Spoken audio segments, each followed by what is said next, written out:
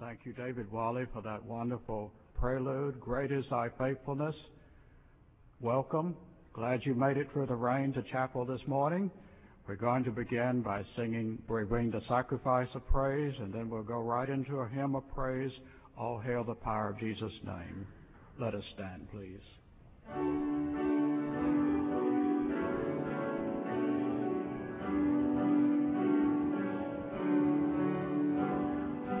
We bring the sacrifice of praise into the house of our Lord. We bring the sacrifice of praise into the house of our Lord. And we offer unto thee the sacrifices of thanksgiving. Offer unto thee the sacrifices of praise. We bring the sacrifice of praise into the house of our Lord. We bring the sacrifice of praise into the house of our Lord. And we offer unto you the sacrifices of thanksgiving, and we offer unto you the sacrifices of joy. We bring the sacrifice of praise into the house of our Lord. We bring the sacrifice of praise into the house of our Lord. And we offer unto you the sacrifices of thanksgiving, and we offer unto you the sacrifices of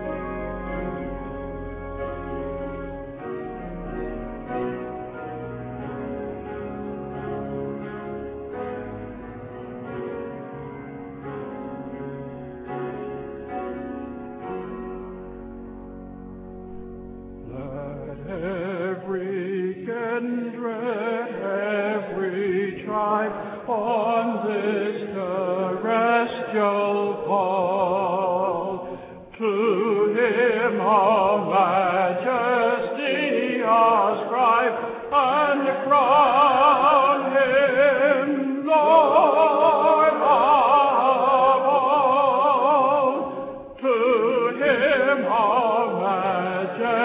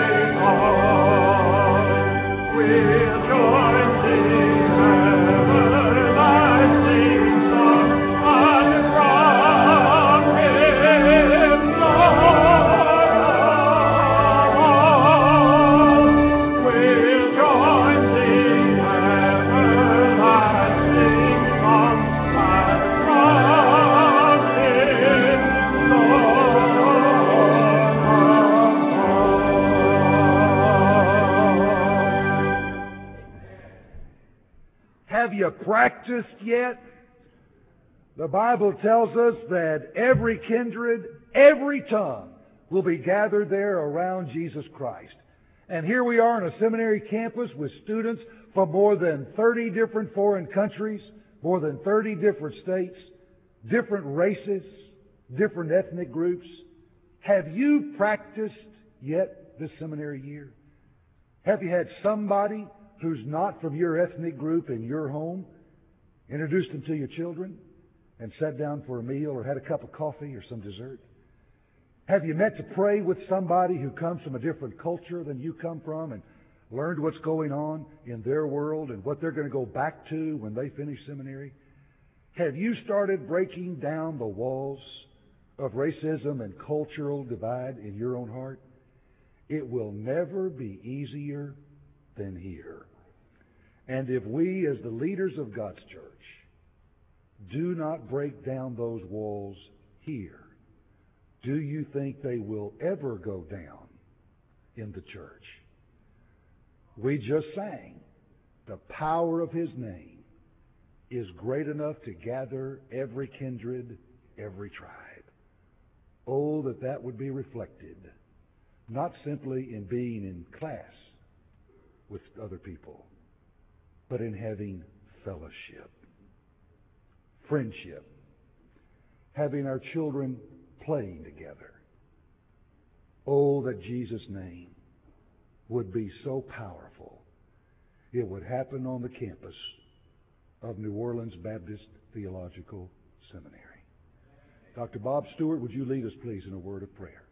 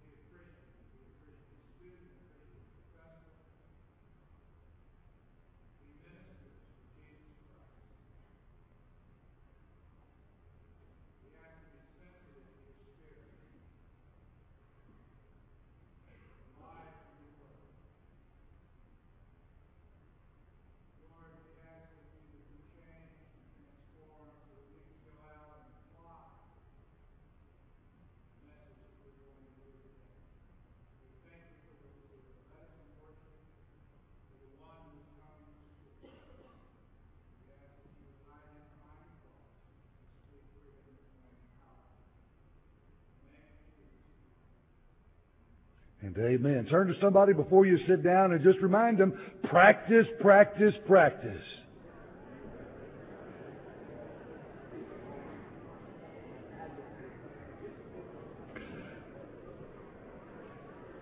Thank you so much. Dr. Olford, could you come join me up here, please? Sir. You are known across the world as one of the Bible's great expositors. I wonder if these students are here trying to build an expository preacher's library. Could you tell me 4 or 5 resources that you think every expository preacher ought to have in their library? I believe that for portability, you ought to have a 1-volume commentary always at your side. Alongside of that, I would suggest 2 special Bibles. The Nelson Study Bible with rich exegesis and exposition in Old Testament as well as New. I would even suggest the John MacArthur Bible. I was there at the dedication of that. He's a great expositor. You may not agree with all his views, but I think he's done a fair job, particularly in the New Testament. That's from a portability point of view. Then the pulpit commentary. To me, that's an old one, but I tell you, there are very few modern ones that have superseded the pulpit commentary. Now I'm coming to your library, because those are a number of volumes, almost, I think, 15 volumes in my set anyway. Then there is the wonderful commentary that was edited by a set of glorious saints who have gone on to glory now. David, that yellow set of mine there, just a word, is it? A word the Zondervan series. To me, that excels even some of the more erudite ones that have more footnotes than actual content.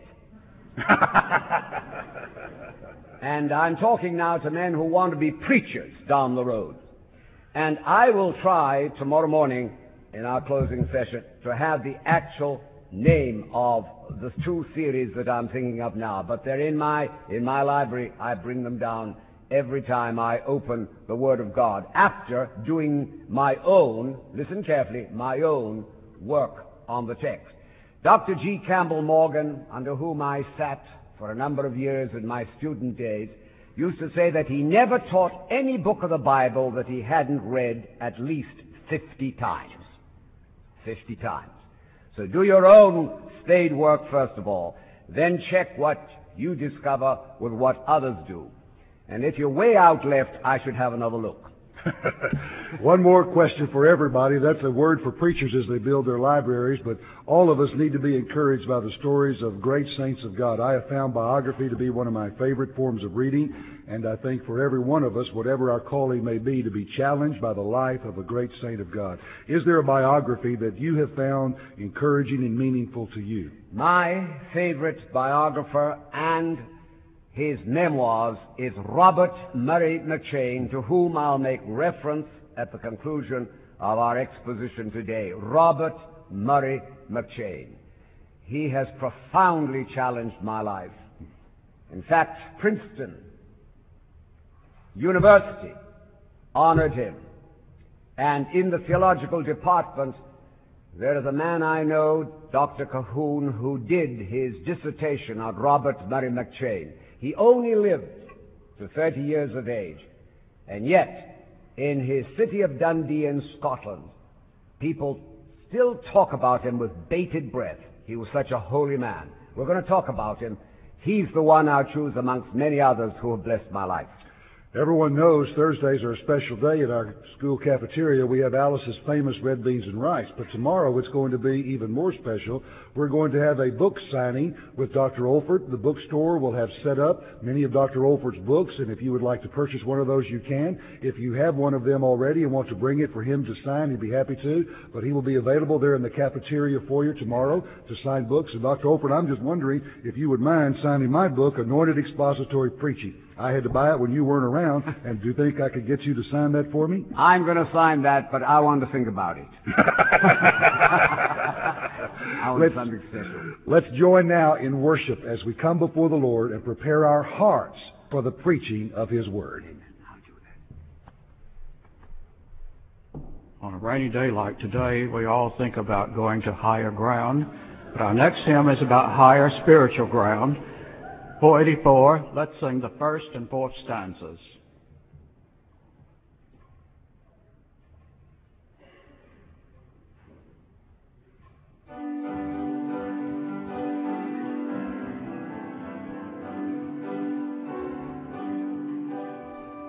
I'm pressing on the upward way, new heights I'm gaining every day, still praying as I onward bound, Lord, plant my feet on higher ground.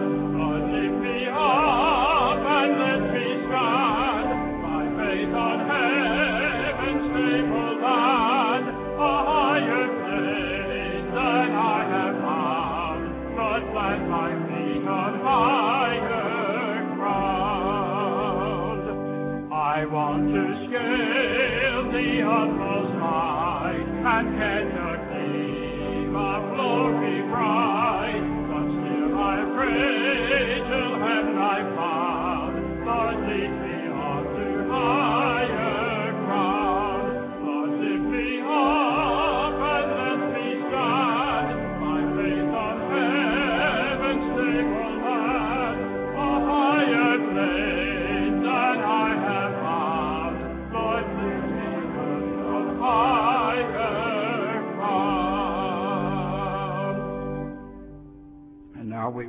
from responsively, if you'll turn to number 707 in the back of your hymnal, from the 12th chapter of Romans, number 707. Would you stand with me as we read responsively? I appeal to you, therefore, brethren, by the mercies of God, to present your bodies a living sacrifice, holy and acceptable to God, which is your spiritual worship. Do not be conformed to this world, but be transformed by the renewal of your mind, that you may prove what is the will of God, good, acceptable, and perfect. For by the grace given to me, I bid every one among you not to think of himself more highly than he ought to think. In one body we have many members, and all the members do not have the same function. Having gifts that differ according to the grace given to us, let us use them. In prophecy, in proportion to our faith. In service, in our serving. He who teaches, in his teaching. He who exhorts, in his exhortation. He who contributes, in liberality. He who gives aid, with zeal. He who does acts of mercy, with cheerfulness. Let love be genuine. Hate what is evil. Hold fast to what is good. Love one another with brotherly affection. Outdo one another in showing honor. Never flag in zeal. Be aglow with the Spirit. Serve the Lord. Rejoice in your hope. Be patient in tribulation. Be constant in prayer. Would you turn to number 146? Oh, how he loves you and me.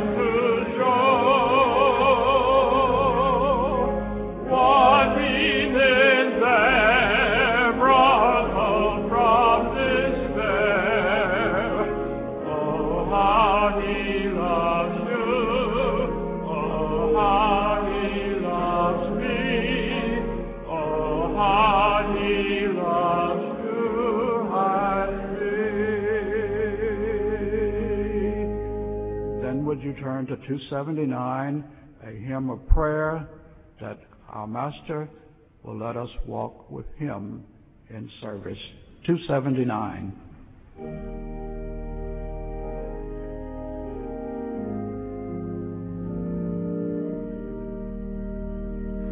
O Master, let me walk with thee in lowly paths of service free. Tell me thy secret path. Help me bear the strain of toil, the fret of care. Help me the slow of heart to move by some dear winning word of love. Teach me the wayward feet to stay and guide them in the homeward way. Teach me thy patience still with thee, in closer, dearer company, in peace with thee, make sweet and strong, in trust that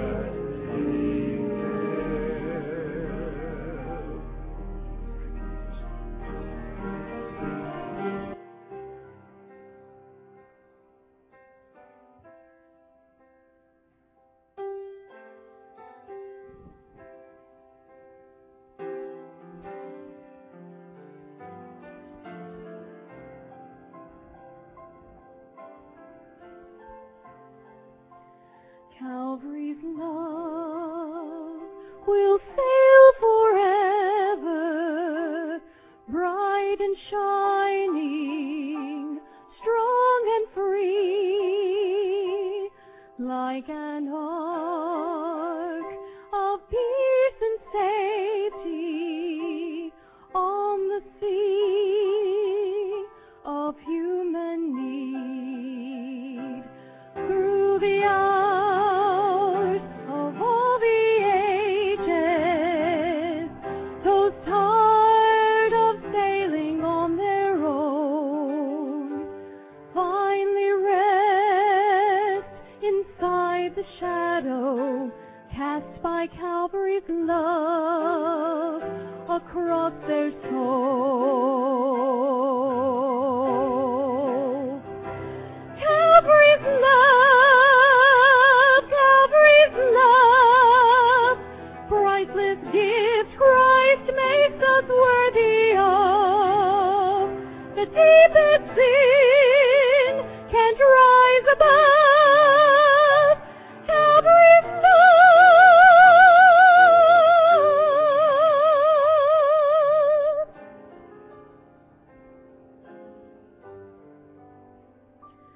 Calvary's love can heal the spirit.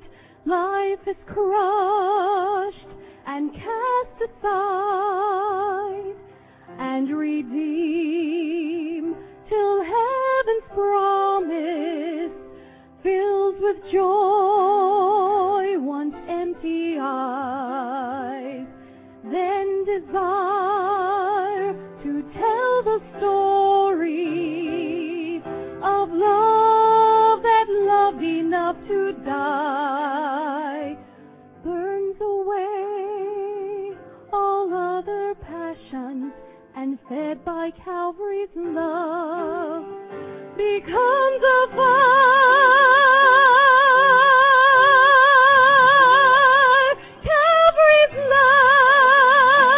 Calvary's love, priceless gift Christ makes us worthy of.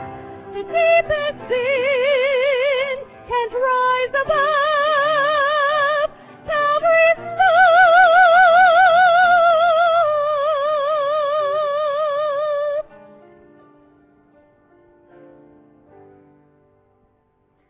Calvary's love has never faltered. All its wonders still remain. Souls still take eternal passage, sins atoned and heaven gained. Sins atoned and heaven gained.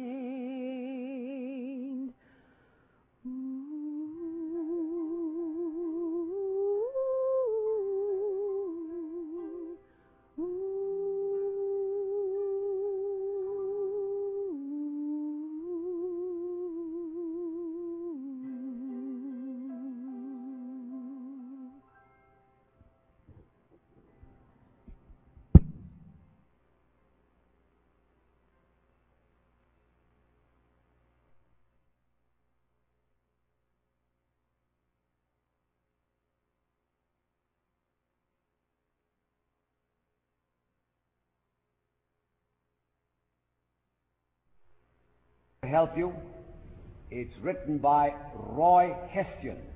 It's called The Calvary Road. And in that book he points out that Calvary love is the ultimate motivation for living. And I'm going to add, for preaching. Let's bow together for a word of prayer. Speak, Lord, in the stillness, while we wait on Thee, hushed our hearts to listen in expectancy. Speak, O blessed Master, in this holy hour. Let us see Thy face, Lord. Thy face, Lord. and feel thy touch of power. Amen. Turn with me to the first epistle of Peter once again. As they're turning there, let's turn on your microphone, Dr. Olford, so that we can be sure to record this. Thank you. Thank you so much. I just thought it was on. It was here on yesterday, and I just took that for granted, but you never take anything for granted. And won't it be wonderful when we get to heaven, when we happen to be tied up to speak? 1 Peter, chapter 1. And with your finger there, will you just turn the page to our text yesterday, 1 Peter 3 and 15. Let me remind you that yesterday our theme was the posture for preaching. Sanctify the Lord God. Hallow Him. Give it His rightful place in all holiness. And then the text goes on to say, sanctify Christ as Lord in your hearts. And be ready always to give a defense to everyone, listen carefully, who asks. Professor Alan Stibbs, in the InterVarsity series of commentaries, little brief commentaries, but magnificent piece of work, Alan Stibbs wrote the commentary on Peter, and he says that 1 Peter 3:15 is the supreme soul-winning text in the entire canon of Scripture. You see, you don't own the right to say a word for Jesus unless people ask you, in the sense in which you demonstrate by your life that your walk matches your talk. Your walk matches your talk. If your life doesn't demand a supernatural explanation, then you have nothing to say. You have nothing to say. Sanctify Christ as Lord in your heart. Sanctify Christ as Lord in your heart. And be ready always to give a defense to everyone who asks you. A defense, a reason, a logos for the hope that is in you with meekness and fear. With that in your mind, turn right over to chapter 1. And Peter had already written these words in preparation for the text we had yesterday. And this is what he says in 1 Peter 1 and verse 13. Therefore, gird up the loins of your mind, be sober, and rest your hope, or set your hope fully upon the grace that is to be brought to you at the revelation of Jesus Christ. As obedient children, not conforming yourselves to the former lusts as in your ignorance, but as He who has called you is holy, you also be holy in all your conduct. Because it is written, be holy, for I am holy. And if you call on the Father, who without partiality judges according to each one's work, conduct yourselves throughout the time of your sojourning or pilgrimage here in fear, knowing that you were not redeemed with corruptible things like silver or gold from your aimless conduct received by tradition from your fathers, but with the precious blood of Christ, as of a lamb without blemish and without spot. He indeed was foreordained before the foundation of the world, but was manifest in these last times for you, who, through Him, believe in God, who raised Him from the dead, and gave Him glory, so that your faith and hope are in God.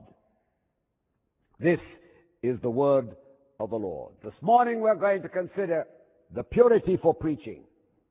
The purity for preaching. Sanctify Christ as Lord. Understand that He's holy. And what do we mean by holiness, and what do we mean by purity? I don't know any passage in the New Testament that echoes the holiness code of Leviticus like these words of Peter. Obviously, he had read and reread and read again that book of Leviticus. And remember that when Peter wrote these words, dictating them probably in the year 63 or early 64, Nero had just lifted up the floodgates of savagery against the Christian community. And that's why this epistle is conspicuous by what the scholars call the persecution passages. 5 of them in 5 chapters. But throughout those 5 chapters, the message of holiness is fleshed out in the language of this man Peter, who walked so closely with Jesus during his earthly life. And so he lays before us here what I'm calling God's call to holiness, or purity for preaching. He lays it out large and logically for us to follow. And I'm going to ask you to follow a piece of close exposition here this morning, so that it won't be my words, but the words of God breaking through preaching in this encounter with Him in this spirit of worship. With that challenge in mind, I want you to consider 4 salient aspects of purity for preaching, or holiness. Notice, first of all, God's precept for holiness. God's precept for holiness. Verse 16, it is written, "Be holy, for I am holy." Peter takes seriously his Bible of the day, the Old Testament. And without debate or dispute, he affirms, it is written, "Be holy." Period. God is holy, so be holy. There's no comfort zone there. There's no fuzziness of thinking there. Be holy. He had read, as I pointed out, the holiness guide in Leviticus. Those chapters 17 through 25. Read them on your knees sometime. Leviticus chapters 17 through 25. And he learned 2 important lessons. Look at them in the text. The precept for holiness is a command that we must obey. It is written, "Be holy, for I am holy." That's not a suggestion. That's a command from the eternal throne. The first law for godly living is obedience to the voice of God. Peter reminds us in the earlier verses of this chapter. Notice what he says. He says, "Elect according to the foreknowledge of God the Father in sanctification or holiness of the Spirit for obedience and sprinkling of the blood of Jesus Christ." Again, verse 14, "As obedient children, be holy." Never were Samuel's words more relevant in the church than at this hour, when he said to the sinning Saul, "To obey is better than sacrifice, and to hearken than the fat of rams." The fat of rams was the most precious part of sacrifice. It was something God was pleased to accept as the aroma and smoke went up to heaven. The fat of rams.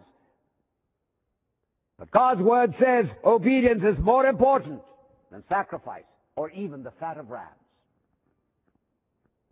Failure to obey is sin, and sin is opposed to holiness. The precept for holiness is a command that we must obey. Secondly, the precept for holiness is a demand that we must observe. Notice what he says, verse 15, "Be holy in all your conduct." That statement covers the whole waterfront. Its inclusiveness leaves no loopholes. When Peter quotes from the book of Leviticus,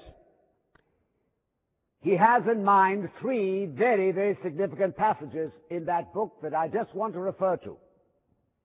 He talks about three specifics in every life here in this sanctuary this morning. The first has to do with impurity in our lives. Impurity in our lives. Jot down Leviticus 11 verses 44 to 45. A holy God is to pure eyes and to behold iniquity. We live in a filthy world, but God calls us to be holy in a filthy world. Paul states it bluntly in his letter to the Thessalonians where he says, God has called us to holiness, not to uncleanness, but to holiness. He puts the negative and the positive, not to uncleanness, but to holiness. God hates uncleanness. Young people here this morning, if you haven't read the Old Testament, would you study Exodus 30? You know any Levite or priest who entered the tabernacle to serve as God had commanded without washing his hands, without washing his feet, was slain before the Lord without reprieve. They were to wash lest they die. They were to wash hands and feet lest they die. That's why the prophet Isaiah says, be clean that bear the vessels of the Lord. How can I take the Bible in my hand? How can I take the posture to preach unless I'm clean? Purity for preaching. The second aspect I want you to notice is Leviticus 19:4. It has reference to idolatry. We live in a world of idols. We worship money. We worship fame. We worship sports. We worship food. We worship our TV. We worship the internet.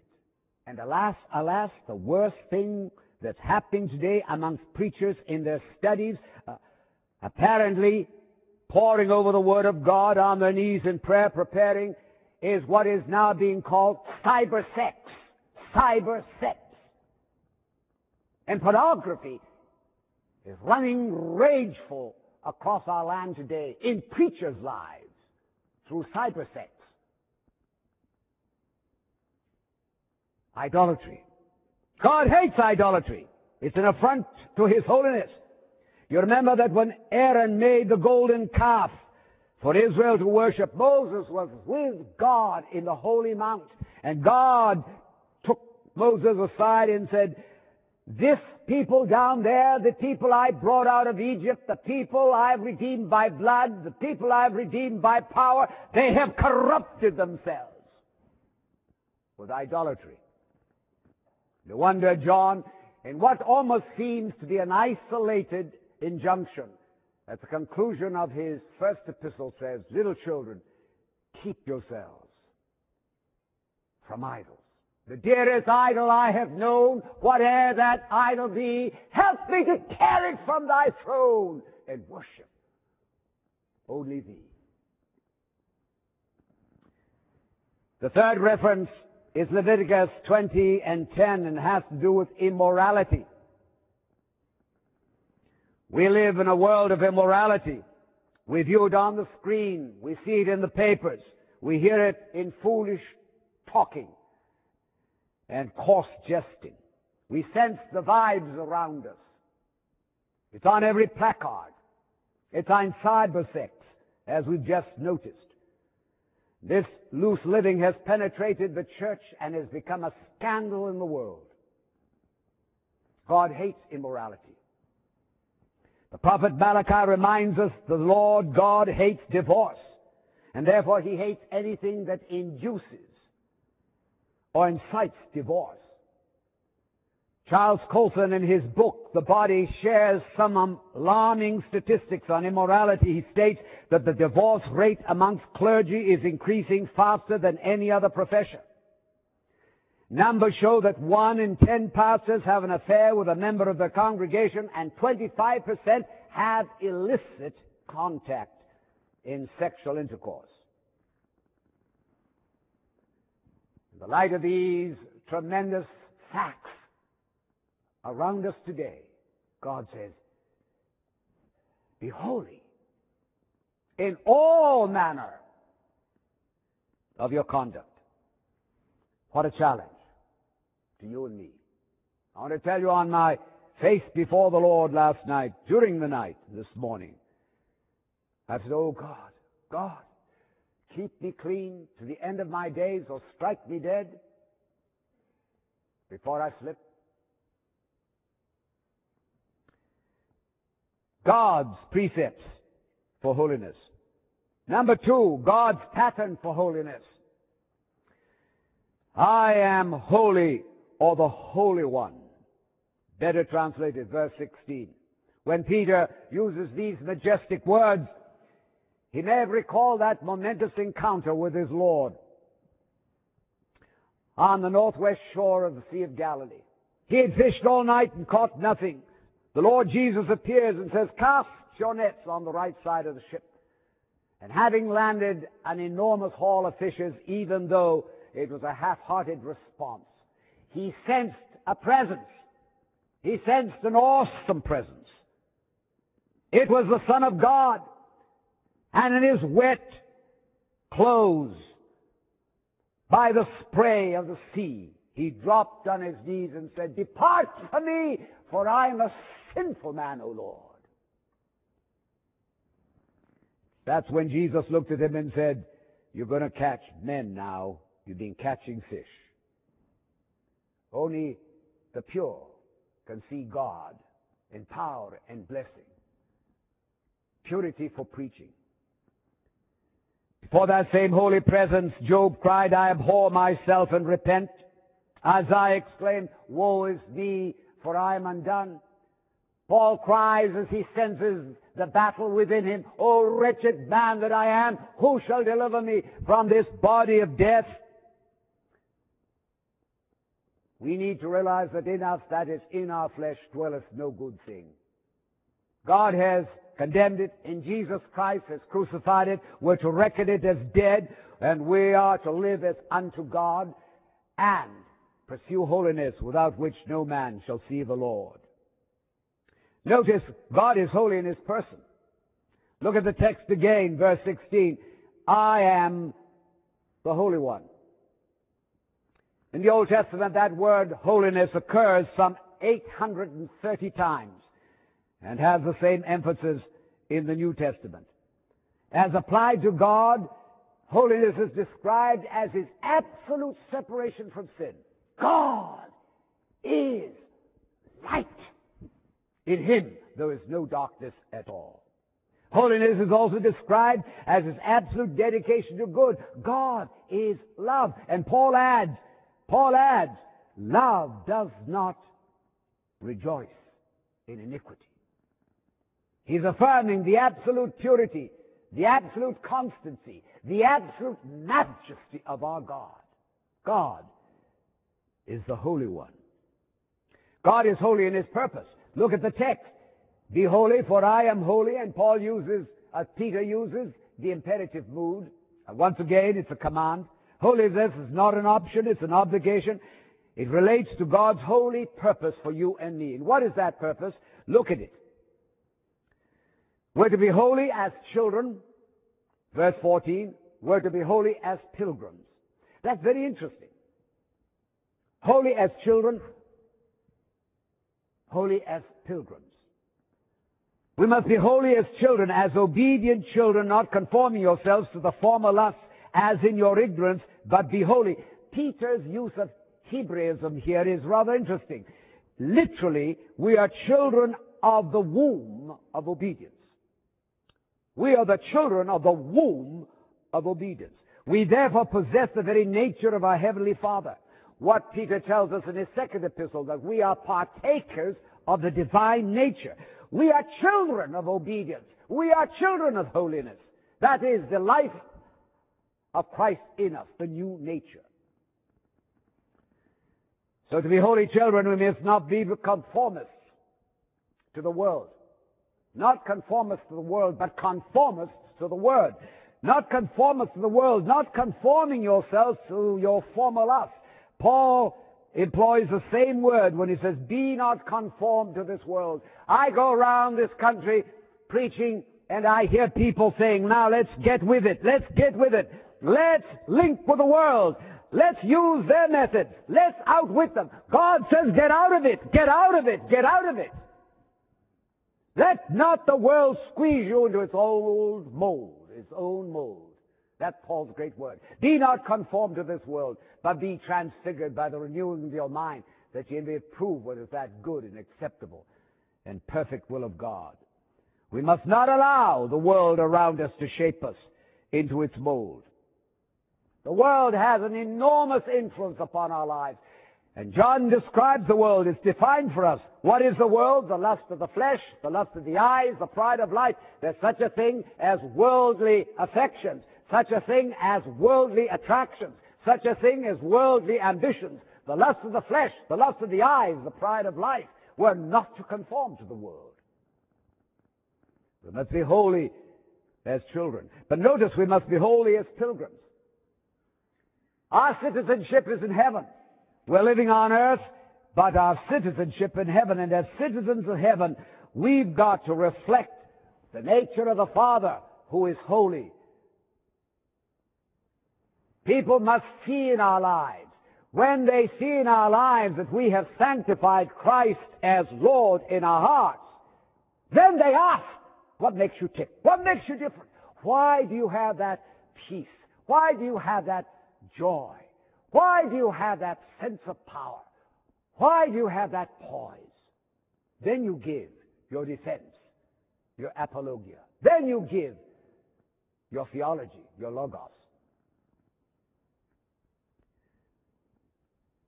My third point, jot it down. God's precept for holiness. God's pattern for holiness. Thirdly, God's process for holiness. Look at this.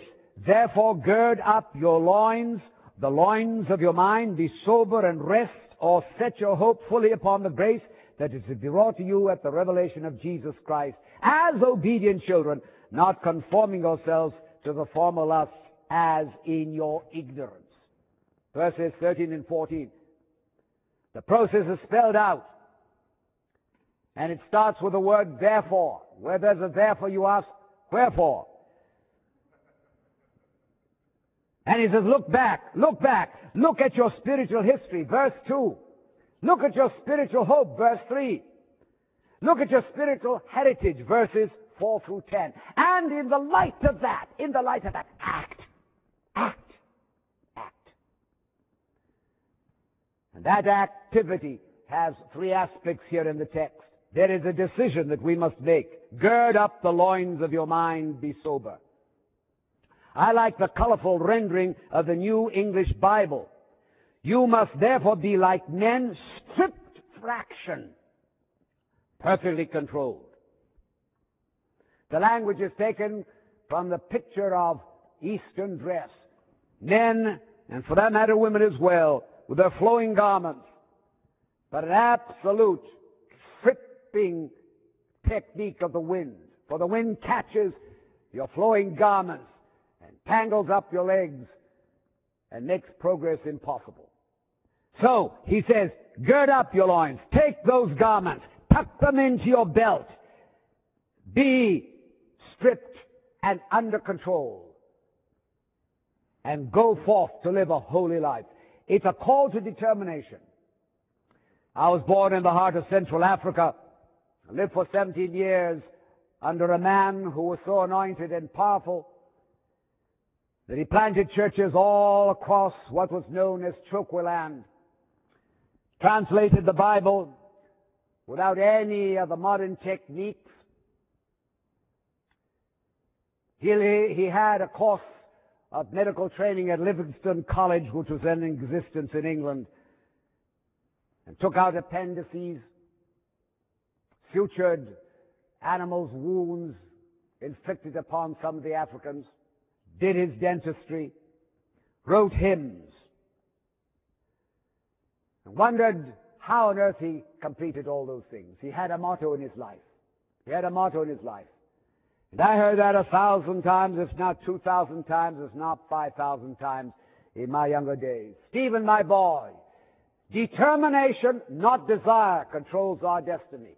Determination, not desire, controls our destiny. That's what he's talking about here. Gird up your loins. Be sober. Be holy. Determination. I am determined to be holy. There is a decision that we must make. There is a direction we must take. Notice, rest or set your hope fully on the grace that is in our Lord Jesus Christ at His revelation, and be holy. In other words, Peter is saying now, see that progressive movement on to glory, step by step, nearer and nearer glory until the redemption of the body. In other words, there's only one direction. It's that holy way that you must pursue. Without it, you'll never see God. It's a direction we must take. We must take that direction here this morning. Make the decision. Take the direction. But notice there is a distraction that we must break. As obedient children, not conforming yourselves to your former lusts. What is he talking about? He says, don't let the old life you once lived.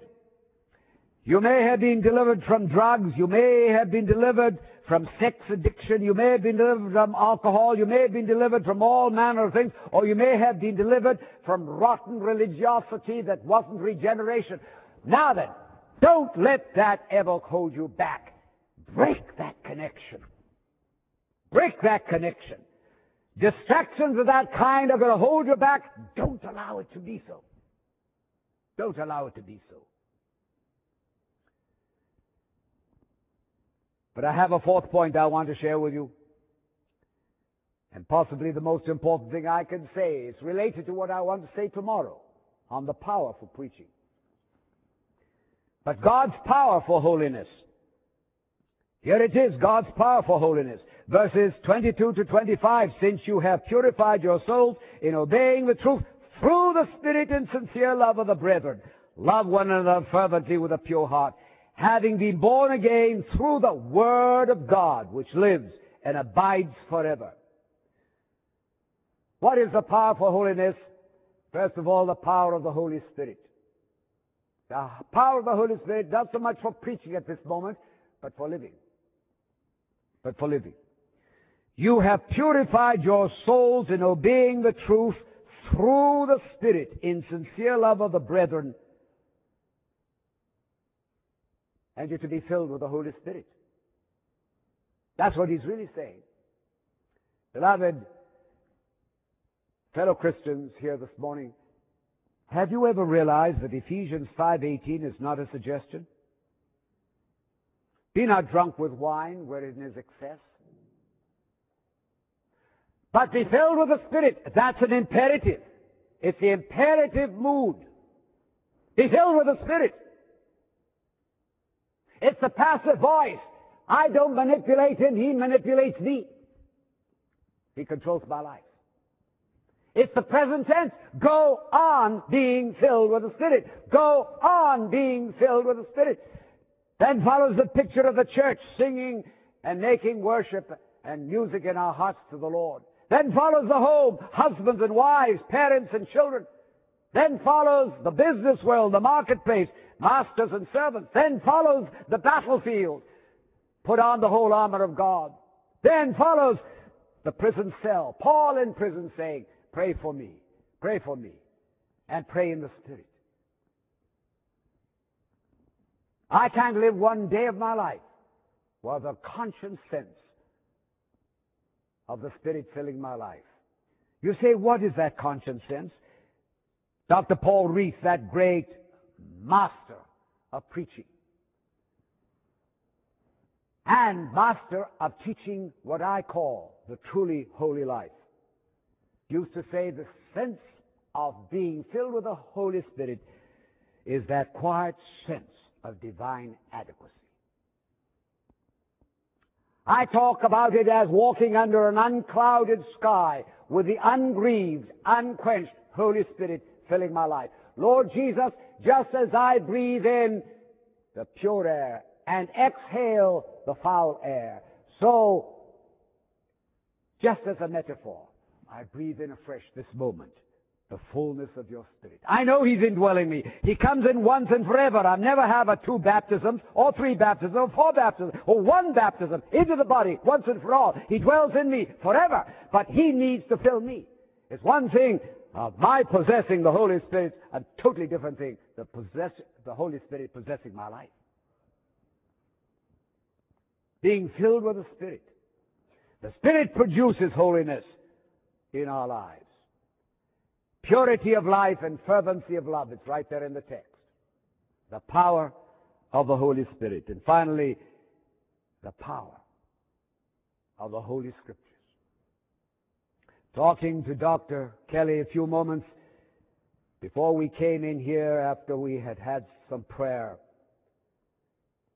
I said to him, I'm never more convinced in all the world that the supreme answer to our country's ills today and the church of confusion and chaos today is a return to anointed expository preaching. God's Word must be put back where it belongs. But before it can be put right in the pulpit, it's got to be put right in the heart. Having been born again, not of corruptible seed, but of incorruptible through the Word of God, which lives and abides forever. The Word produces in us what Peter calls the divine nature. We saw that already through Peter 1:4. And that Word is incorruptible. But it's also indestructible. The Word of God lives and abides forever. I said it yesterday morning, I say it again. How many of you had your quiet time this morning? How many of you said, Lord, you said it.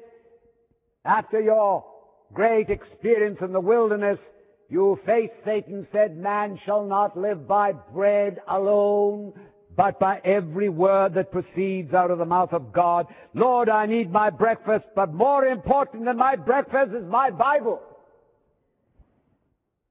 Say a word to me, Lord, for today. Speak a word to me. And then launch out on your studies and your assignments. My theme this morning has been purity for preaching. And we've surveyed a passage of Scripture that talks about holiness. Over 150 years ago, a Scottish minister by the name of Robert Murray McCheyne, 1813 to 1843, shook the religious world with his prayers, his poetry, his preaching, and supremely, his holiness. I've studied him in depth. That man brought people to Christ by standing in his pulpit silently and looking at them. There was an effulgence, a glory, a holiness which came through his very physical being. People were saved. He was a remarkable man. He pastored a church called St. Peter's in the city of Dundee. At the age of 4, he could recite without a flaw the entire Greek alphabet. At the age of 14, he graduated with the highest honors from the University of Edinburgh, on a par with Oxford and Cambridge. If you ask, what was the secret of this man's remarkable and revolutionary ministry? The answer is his daily prayer. Nobody knew about it until they researched his hidden works in his desk after his death. Do you know what it was? A simple prayer. Here it is. Oh God, make me as holy as a saved sinner can be. That so impacted my life that in my study in Memphis, Tennessee, at the Stephen Olford Center for Biblical Preaching, that hangs on my wall, and God is my witness. I never bow my head at my desk day by day, or even when I'm traveling, without praying that same prayer. Oh God, make me as holy as a saved sinner can be. How many of you are prepared to pray that prayer without shame, without sham, without shrinking? Would you stand to your feet and say that prayer with me this morning? Let me repeat it for you, and we're going to say it together. But let's say it deeply, sincerely, and with absolute abandon in the light of the exposition I've given you on God's call to holiness. Let me say the words again. Oh God, make me as holy as a saved sinner can be. By faith, let's lift up our right hand as if we were touching the pierced hand of the Savior. Let's pray that prayer together, all together. Oh God, make me as holy as a saved sinner can be. Lord, make this true afresh in my life, Stephen Olford. Make it true in these beloved faculty members. Make it true in the lives of these precious men and women training for the place of your appointment. Oh God, make us as holy as saved sinners can be. We ask it for your dear name's sake. All God's people said, Amen.